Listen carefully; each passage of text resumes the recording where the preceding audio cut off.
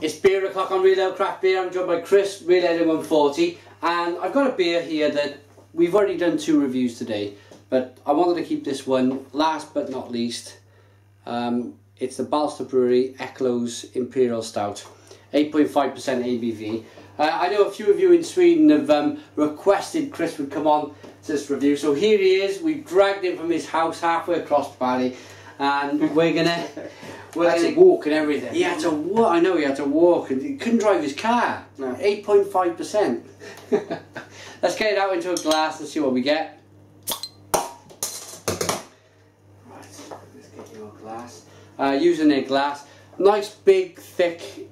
Yeah, I really like the glassware, and that's a real premium product on a glassware. That is. Wow. Look at that. Big, thick, viscous. Go on, have some more. I'll drop a bit in there. Go on. There you go. Right. And well, it's that. Yeah, look at that. I got the life of mine. Look at this lovely branded glass. There we go. And that blackness, that wicked blackness, and that lovely coffee tan head. Yowza. Lovely. I like to call these Scandinavian style Imperial Stouts or Porters. Great looking beer. It just looks so thick, doesn't it? Right, looks like it's going to coat your palate. Let's just give you a sense of what that's doing on that.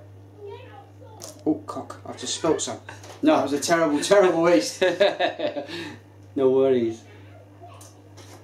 Yeah, it looks great. It looks great. Let's get the aroma. Jet black beer. Not giving much away on the nose, is it? If you hold it there for a second, I think you get kind of like raisins. Yeah, I'm catching the raisin. Yeah. Bit of chocolate, bit of coffee. You get your nose right in. I think this head is on mine. Of course, the head is kind of. Yeah. Yeah, so I think it's more immediately apparent, but I'm in love with the head on this beer. Yeah. Everyone likes a bit of head. Look at that. I don't try not to spill. Look at how fantastic that looks. It looks like a bloody mocha or something like that. Yeah, yeah. Let's dive in. Cheers, everyone.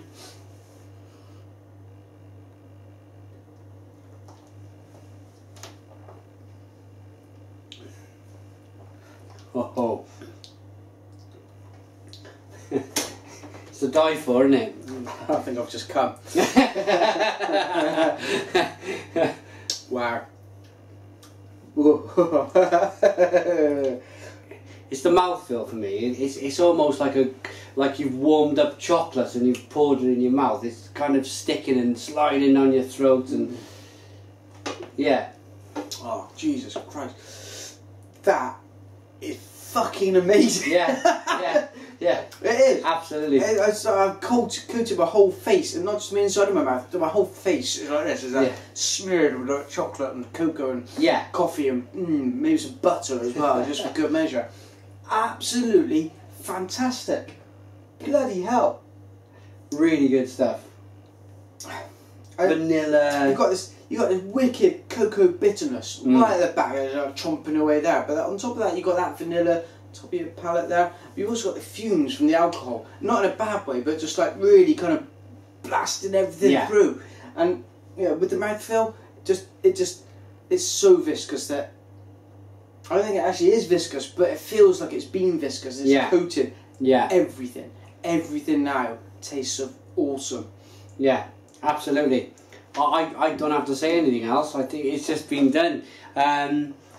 That's the reaction I get from this style of beer. I think it's a great beer. I get vanilla, chocolate, coffee, caramel, great mouthfeel, and a massive shot of an alcohol, but in a very good way, as Chris just mentioned. Yeah, this might be the shortest review in history, but I think sometimes in life there's always a downward spiral, and I think we've said everything that we need to say about this beer already. It's amazing. lsta Bryggeri? Yeah. You guys rock. Yeah, absolutely rock. I don't want to have to share this with our wives. No. Can we just keep it? No, we'll just turn the camera off and just stand in the corner of the kitchen and just drink this beer. They're in this Swedish system where they sell their beers, but there's good news that the Swedish government that owns the monopoly on beer stores said they were only going to stock one of their beers. Oh. And there was uproar because it's such good beer that they've decided to stock 5 of their beers now. So great news there. But whatever you can't get into stores in Sweden, please send the rest over to the UK. Send the rest to the UK because we'll happily drink it. Yeah. Anything else you want to add to the beer? I'm kind of pushing Chris into this review, doing it on his own because it's been so blind that I'm standing here and I'm being entertained. I'm just standing here, and it's a great review to watch live. If you were to try and relate it to a great experience,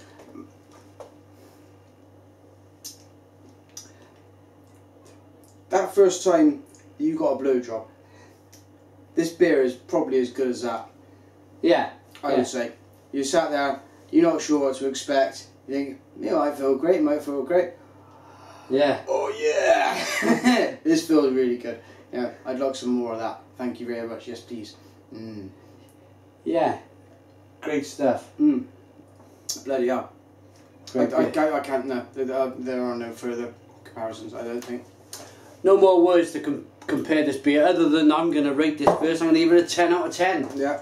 I'm going to go 10.5. 10.5 or a 10. Awesome square. Amazing. Absolutely amazing. Well done, guys. Brilliant. Thanks to Chris for joining me. I know a few of you, again in Sweden, wanted to watch Chris review this beer. We've done it. Job done. 10.5 out of 10. Which is almost impossible. And thanks for watching and cheers.